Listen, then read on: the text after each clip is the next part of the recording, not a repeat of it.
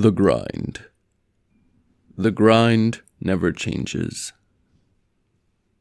In Fallout 76, the need for XP and ammunition is almost as strong as the need for stim packs.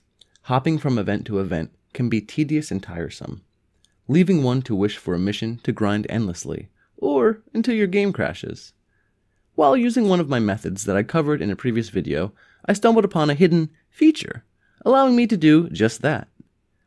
Joining a daily ops to grind for some ammunition for the cremator, I discovered that the mission glitched out and became uncompletable. Terrible in most circumstances. In this instance, though, I found a golden opportunity. I stayed for a little bit, getting as much ammunition as I could. And by the time I realized it, I leveled about 5 times. I personally wish Bethesda would add a single endless mission, which would be simple and easy enough to implement, just to see how the community feels about it.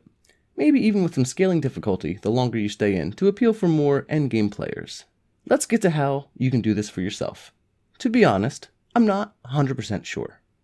From my experience though, the daily ops needs to be the Capitol building. I am guessing to trigger this, it may be when a player joins a team or daily operation while you're currently on the uplink. Possibly when one or more players dies on the uplink, or maybe a mix of the two factors. Either way, I just wanted to share this infinitely helpful feature. Has this ever happened to you as well? I will continue to try to figure out how to trigger this, and of course, we'll make a follow-up video when I do. As always guys, thank you so much for watching.